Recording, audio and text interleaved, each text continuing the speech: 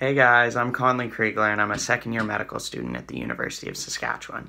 So, why do I learn through osmosis? I think the best way to explain it is to just go through my routine of using it. So, first, night before a lecture, I like to review osmosis videos on the topics that we're going to cover. It gives you great, simple, fun, visual representation of these diseases. And then right after, I like to do some of the flashcards just to consolidate that information.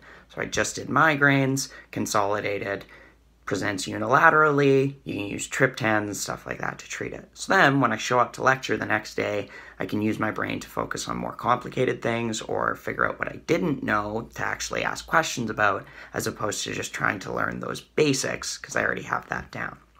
Then, when it comes to exam time, I like to use osmosis actual questions because they're long and kind of complicated and can trip you up like real exams do, but I don't feel stupid doing them, and I can learn because they have explanations of not just the right answer, but wrong answers. So I'm not like, why not in pregnancy?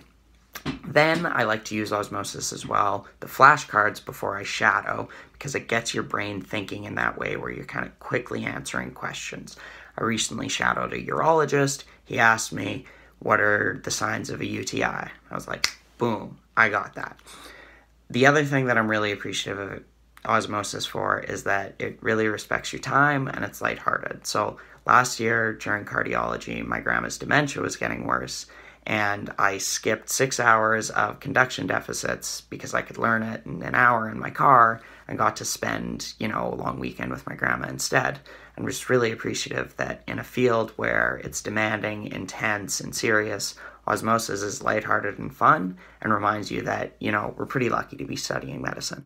Start your free trial today at osmosis.org.